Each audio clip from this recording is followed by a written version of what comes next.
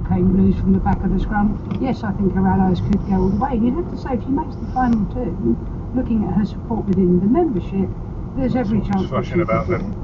Kirsty Buchanan. We've talked a lot this week about the crisis facing Boris Johnson, but is there a wider identity crisis within the Conservative Party? I brought together former Tory Cabinet Minister Justine Greening, who stood down from Parliament in 2019, and Robert Colville, Director of the right-leaning think tank, the Centre for Policy Studies. I began by asking Justine what it means to be a Conservative today. From my perspective, being in the Conservative Party was all about achieving equality of opportunity, and I felt there were three elements to it. You achieve equality of opportunity, you do that by having a strong economy that is creating those opportunities, and then you have well-managed public finances to keep things under control. And Robert, what does being a Tory mean to you?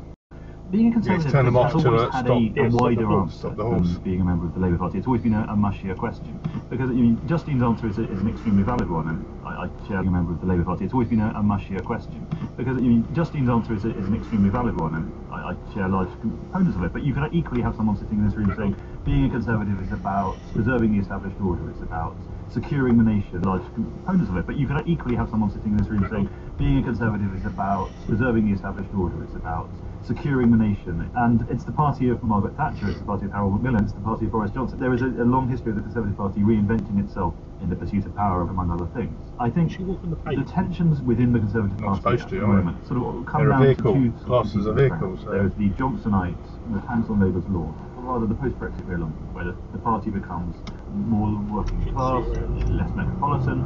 The party kind of gets refashioned in the image of Brexit to people who quite like spending money on the NHS, like because they happen to be elderly. And set against that, you have this continuing position and strain.